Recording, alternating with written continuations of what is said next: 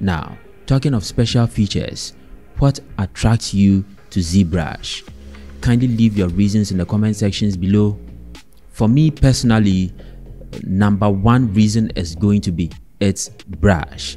They are the backbone to ZBrush's sculpting power. Out of the box, ZBrush includes around 30 brushes, different brushes, each designed for specific tasks such as carving, smoothing, inflating, adding fine details, you can name it. Another question will be, so what makes these brushes so powerful? And the answer is as simple as customization. Artists love ZBrush because they can fine-tune brush settings like size, intensity, and fall off to get precise results. And it doesn't stop there. ZBrush's community and marketplace offers tons of free brushes and also paid brushes as well, making the two sets even more versatile. This level of flexibility makes ZBrush's brushes truly unmatched in digital sculpting. My number two special feature for ZBrush is going to be Dynamesh and Fiber Mesh, game changers.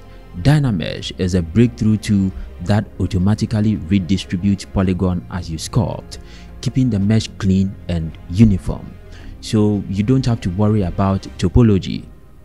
This is a lifesaver for artists working on organic shapes and concept sculpting, where flexibility matters more than technical cleanup. Fiber Mesh, on the other hand, lets you create hair and fur directly in ZBrush, giving you even more control over fine details. Now, my third pick will be poly painting, but honestly, I don't feel the need to speak of it. And so what I'll do is rather speak on some of its well thought of recent updates you can look into. The quick poly group brush, that's number one. And what it does is it simplifies the process of creating poly groups based on edge flow and enhancements to the anchor brush, including a new bend mode for more natural deformation. Another thing is also going to be the integration with Maxon's Redshift renderer, which has also seen improvements, offering real-time material and lighting updates within the viewport.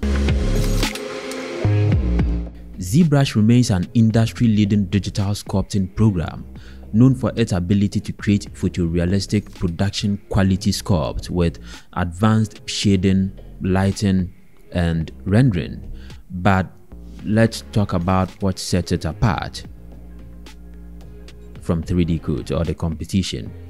Unlike 3D Code, ZBrush employs pixel technology, a unique system that stores depth, orientation, and material information in smart pixels. Each pixel contains both 2D and 3D data, allowing for highly detailed and dynamic sculpting experience. Now, one of ZBrush's standout features is the Gizmo 3D, which has been refined in its recent update with AI-assisted snapping and predictive transformations. This makes moving, rotation, and scaling models even more intuitive. And then there is the Z Modeler brush, a powerhouse for low-res polygonal modeling. This year, it's received major enhancements, including procedural modeling capabilities and real-time Boolean operations, perfect for high-detail sculpting, organic modeling, and hard surface work. However, ZBrush isn't perfect. It still lacks native support for 3D connection devices and doesn't offer the same level of simultaneous sculpting and painting as 3D Code. This is where 3D Code truly shines.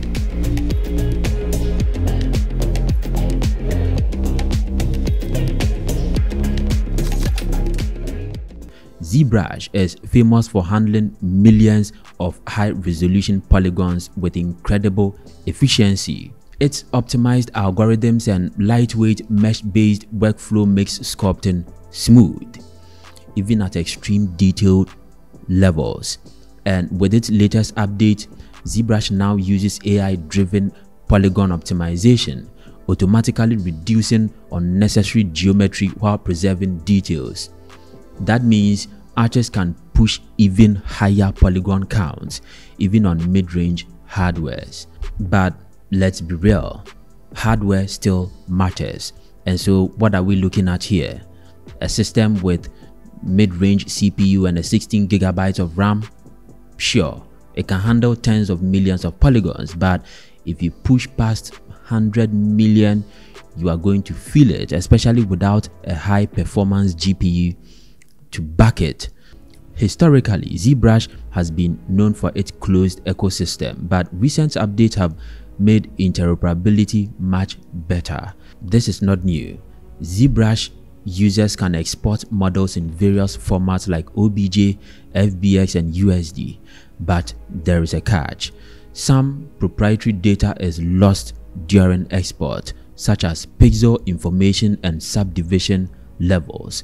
If you are bringing models into ZBrush, you often need to retopologize or remesh them before sculpting. However, ZBrush has improved its live linking capabilities with other DCC tools, making workflow integration much smoother than before. Now, all that I took time to break down had to do with the technical differences that exist between both softwares, but these differences aren't the overall deciding factors that one should look at when choosing a digital sculpting software.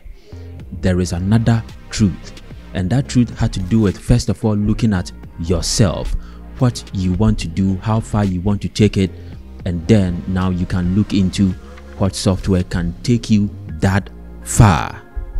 When choosing between ZBrush and 3D Code, forget about hardware. That can always be upgraded. Instead, focus on your career aspiration.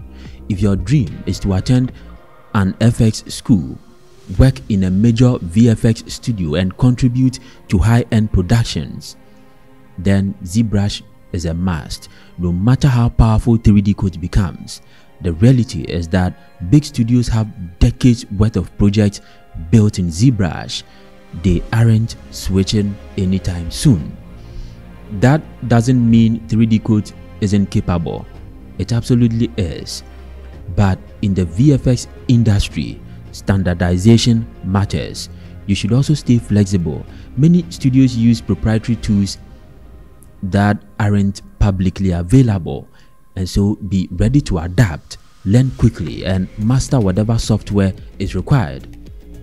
However, if your focus is on texturing, retopology, UV mapping, quick prototyping, and fast project turnarounds, then 3D Code is the way to go. It's especially great for freelancers, indie creators, and generalist artists because of its perpetual license model. Once you own it, you own it. That freedom alone makes it powerful, makes it a powerful asset in the right hand.